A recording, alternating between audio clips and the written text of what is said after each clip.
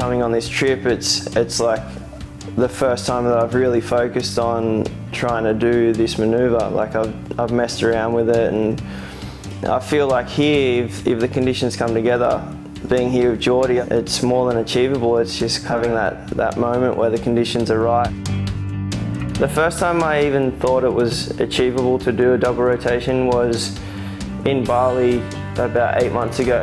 It was kind of like a little trigger went off in my head, like, oh, this is doable. We've been here for a week now, and we've had some pretty good sessions, but I wouldn't say we've had that one session where the conditions were what we exactly came for.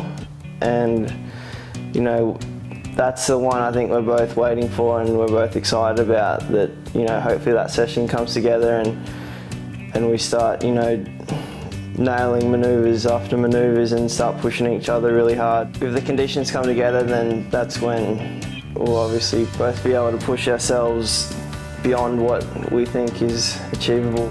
Oh, it looks good. Solid! Go straight.